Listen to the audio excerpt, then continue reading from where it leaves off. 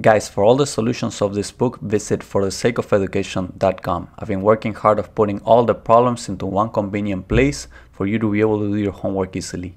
So pay us a visit.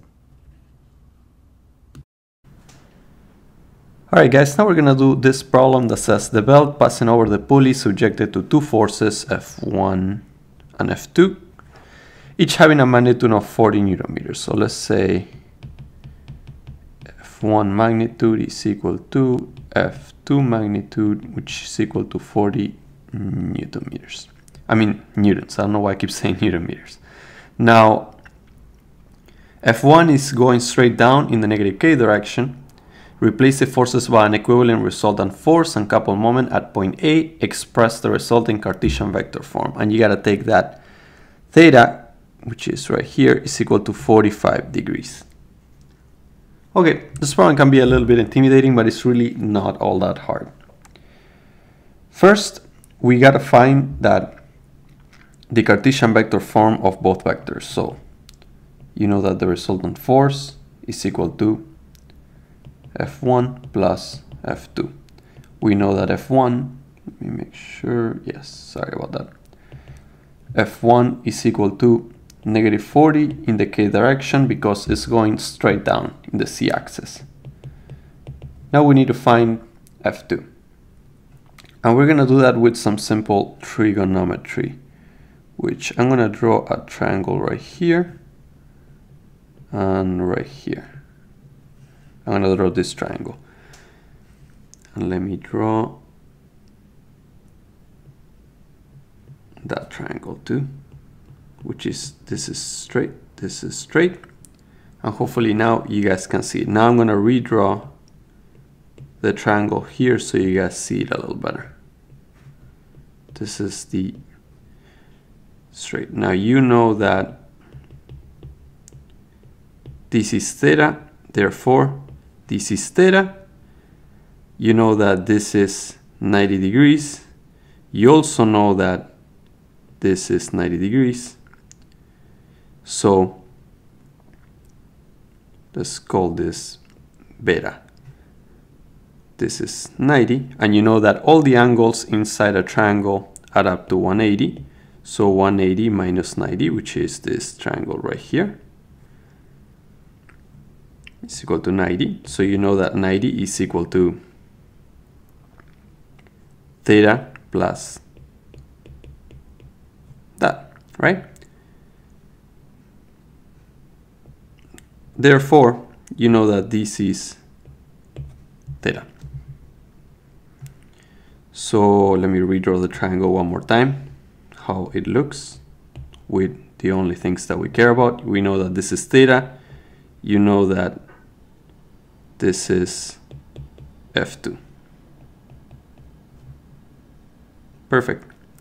Now F2 is sitting in the CY plane, so it has no x component. You know this is the y component, let's call it F2y, and you know that this is the c component, let's call it F2c. And since F2 is going that way, F2y is going that way, and F2c is going that way. F2 is equal to 40 newtons, and theta is equal to 45 degrees, right? So F2 on the y is equal to F2 cosine of theta, and you know it's going in the negative j direction, so it's negative 28.3 newtons in the j, and F2c is F2 sine of theta, it's going in the negative k direction, so it's negative 28.3 newtons in the k direction. So let's write those up here, minus 28.3 in the j, minus 28.3 in the k. So to find the resultant force, we just got to add F1 and F2, and when you add them all up, you get negative 28.3 in the j, minus 68.3 in the k. This is in newtons. I hope you understand the basic trigonometry that we did here, but basically this is theta, because this is theta.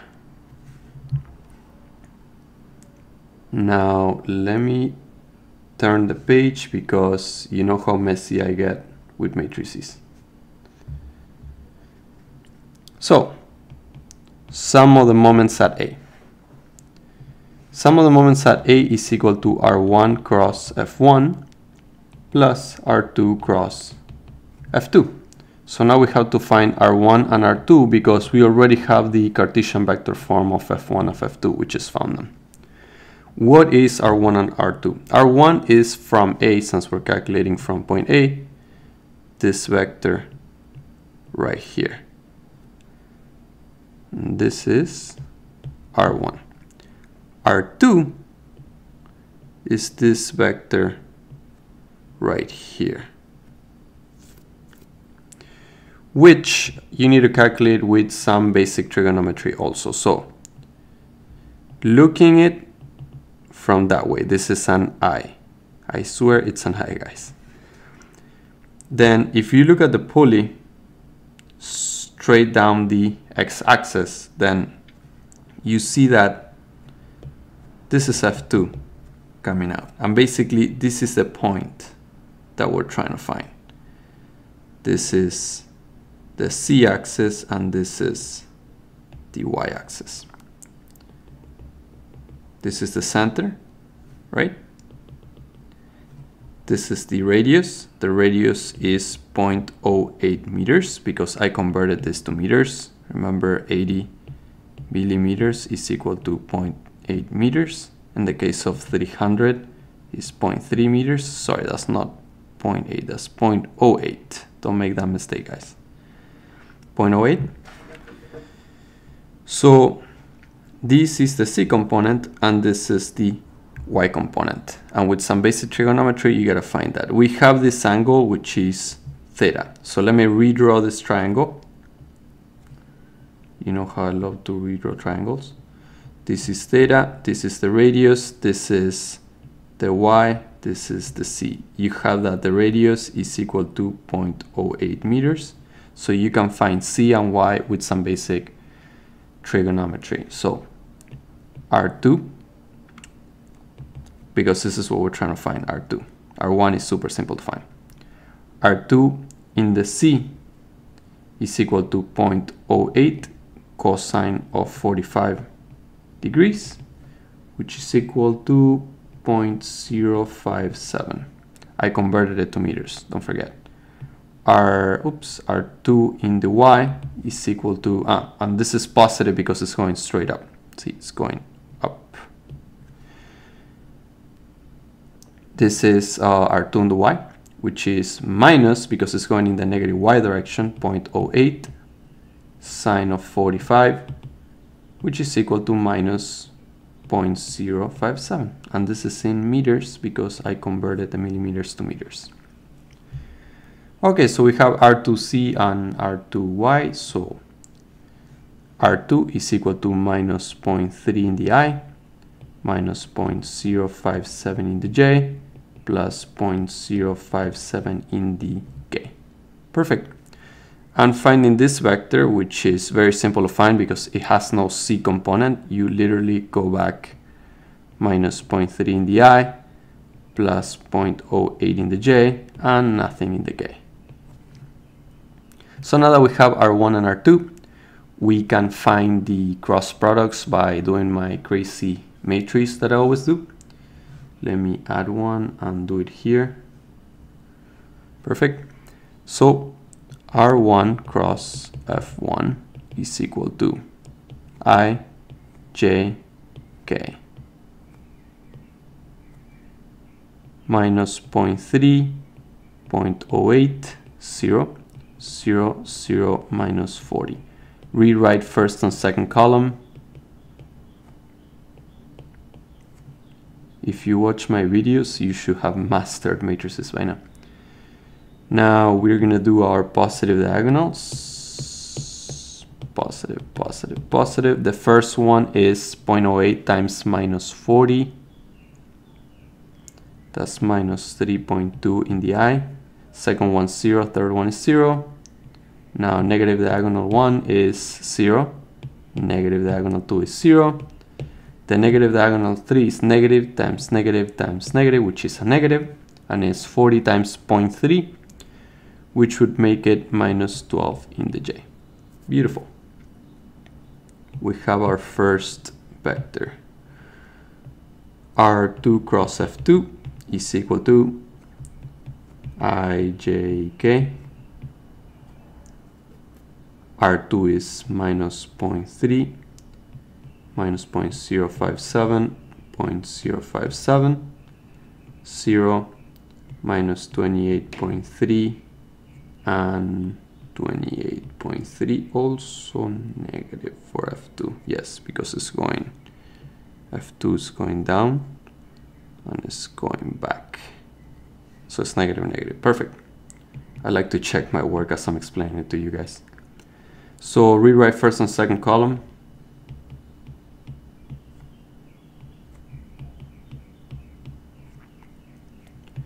We got first positive diagonal. This is a long one, so let me write it down here. 1.61 in the I. Second positive diagonal is 0. Third positive diagonal is plus 8.49 in the K. Negative diagonal number 1 is 0. Negative diagonal number 2 is in the I, which is also 1.61 in the I. And negative diagonal number 3 is in the J, which is minus 8.49 in the J, because it's 3 negatives. So when you add all the I's, all the J's, and all the K's, you get 3.22I minus 8.49 in the J plus 8.49 in the K. And this is for R2 cross F2. And this is R1 cross F1. So another page. Lots of pages in this one. Sum of the moments is equal R1 cross F1 plus R2 cross F2, which basically means that you have to add the two Cartesian vectors that we found in the previous page together, which is just some simple math.